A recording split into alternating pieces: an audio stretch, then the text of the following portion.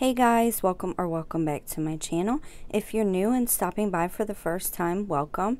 I would love it if you become part of this crafty family by clicking the red subscribe button and then tapping the bell and all to be notified every single time I upload, especially if you love all things Dollar Tree and all things crafting on a budget.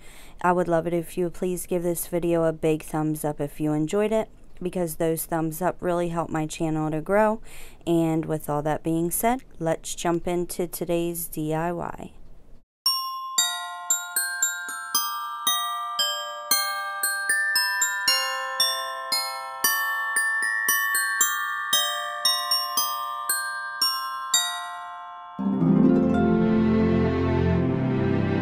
Okay, so to start off, I just have this square picture from Dollar Tree I had left over from fall, and I just removed the raffia bow and sand all the glitter off.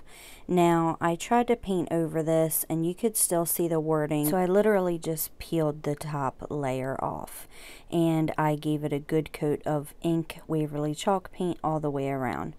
So while that's drying, I'm gonna work on the next one. So I got this one from Dollar Tree as well. I took the stickers off. They were giving me a hard time, so I just took out my blow dryer and it really helped me out, and then sanded the rest of the glue off. I then took off this little piece on the front. Now, although we're not going to be working on the front, if you wanted to hang this on the wall, that piece would make it like sit away from the wall. So I just wanted to remove it just in case I end up hanging it.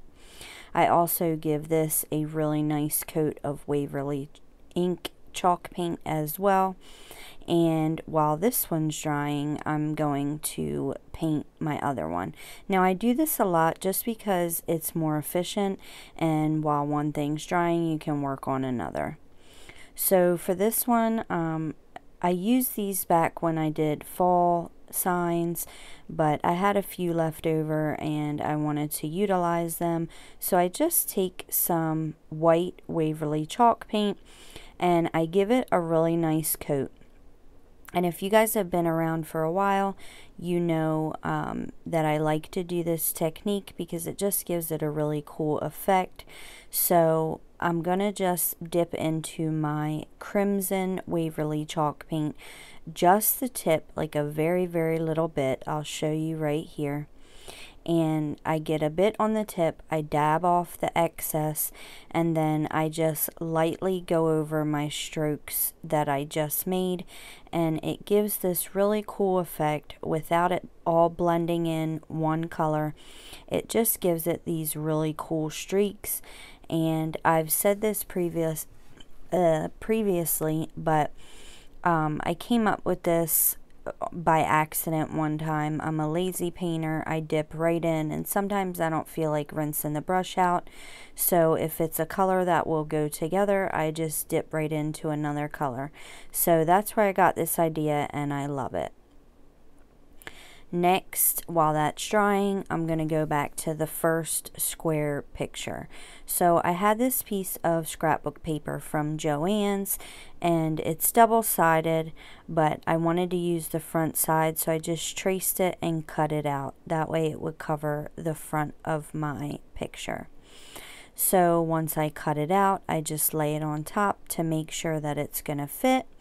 And then I take my disappearing purple school glue. It's a glue stick, and I just give it a really good coat. This is really good, especially if you don't want a bunch of wrinkles in your paper. School glue sticks are definitely the way to go. So after I put my glue on my scrapbook paper, I just smooth it down to make sure there's no wrinkles or bubbles underneath. So after I have that glued down, I have this free printable. It'll be linked down below, and I just take my graphite paper and I'm just playing around with it to see where I want it. And I had this piece of graphite paper right next to me, so I was trying to fit it all on this one piece. So I just flipped it around and did it long ways, and it did end up fitting. So I just went ahead and traced that onto this picture. So after I got it traced, I take my fine point black paint pen and I just go over it with my paint pen, and I really like using a paint pen. You can use a Sharpie, but I find that sometimes it looks more gray than it does black. I don't know if it's just me or what. You can let me know in the comments down below if you can see what I'm talking about when you use a Sharpie. So when I use my paint pen, it comes out really dark and looks really good. So there were these little dots. Excuse my hair, I'm sorry you guys. But there were dots, and I just did them red to look like berries. I then had these wooden stickers from Bullseyes Playground, and I wanted to utilize them, so I just took out Merry Christmas and I put it on the bottom of my sign. And these are really cool because they're already come glued. You just have to peel the backing off and set them wherever you like. So I thought that that was really cool and convenient. That way you don't have to try to get in between the little lettering and glue it, and then you would have, you know, glue coming through. And so I did like that feature. And this pack was $3. Each pack that I'm using was $3, but you get a bunch in each pack. Next, again, if you've been around, you know that I love to dry brush around the edges.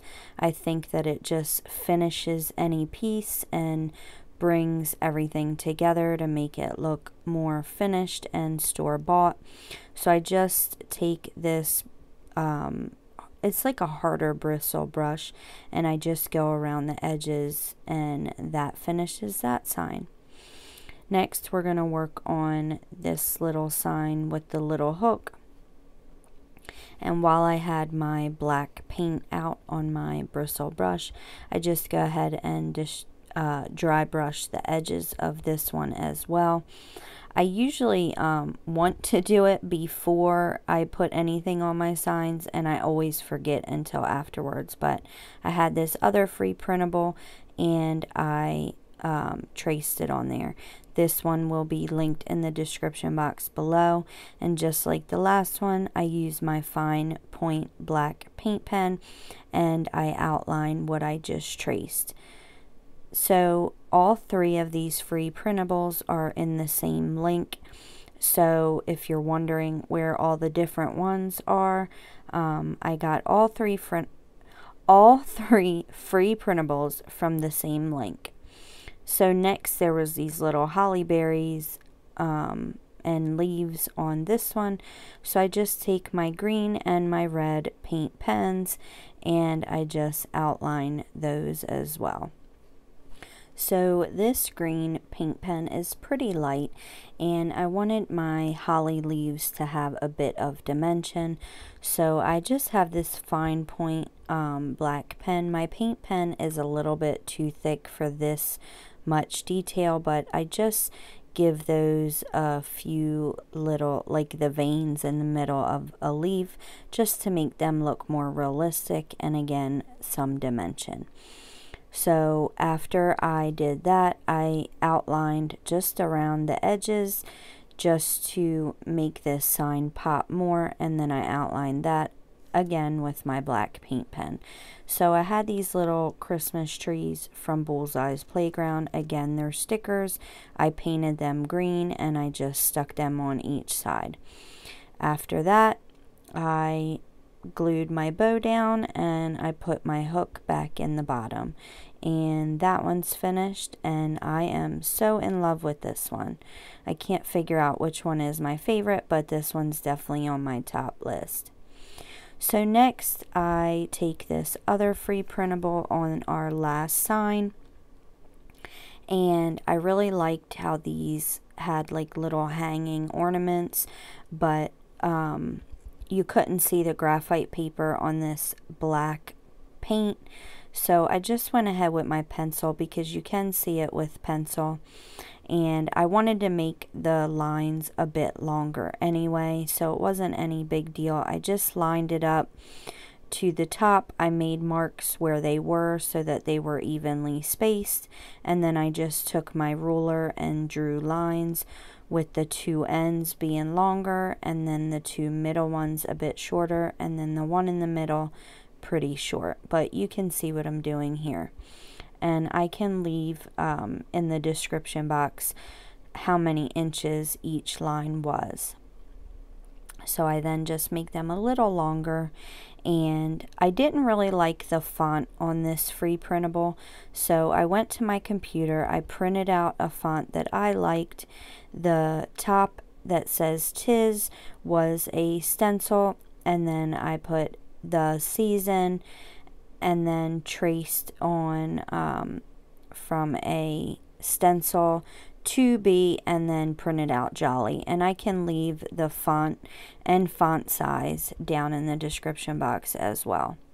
So once I had all that traced on, I went in with my white paint pen and I just outlined everything. After I outlined everything, again, I had wooden stickers. The snowflakes are from Dollar Tree, and I wanted to paint these red, but I didn't want them to be completely red. I wanted the natural wood to show through because I thought that it gave it a really cool effect and made them look kind of rustic and old. So it's your preference. You can change these up and put whatever you really like on here. But I just like the way that the snowflakes and the little ornaments look together. The ornaments I got in the pack from the ones from Bullseyes Playground, and again the ones, the snowflake ones are from Dollar Tree. So once I had those all painted, I just went ahead and glued them all down.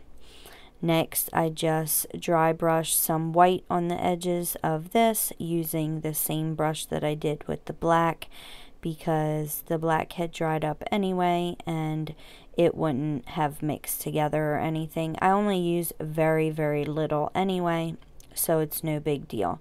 I then made 5 teeny tiny twine bows, and I glued them to the ends of my hanging ornaments.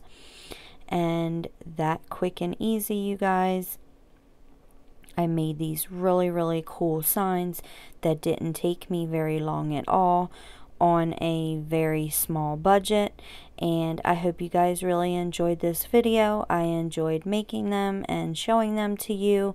I will definitely be putting these up for the holiday season. You guys, I want to decorate so bad, but I'm just so busy. I can't even see straight. It's crunch time at school, so I have a lot of things due in a very small amount of time, but I'll definitely get to it soon. Also, leave in the comments down below which one was your favorite. I can't pick. I love them all, but I definitely will catch you guys in the next one, and I'll talk to you soon. Bye!